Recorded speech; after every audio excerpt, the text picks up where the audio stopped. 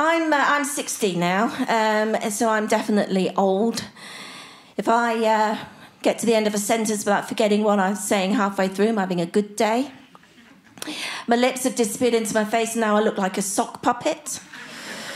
And sex, well, sex is like Christmas lunch at a very posh restaurant. It's very exciting because it's a very special treat. You get washed, shaved and put on your best frock. You're determined to try something new on the menu.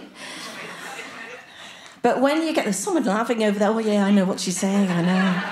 But when you get there, you order roast turkey because you know what you're getting and you don't want any nasty surprises. But sadly, lunch is over in a flash.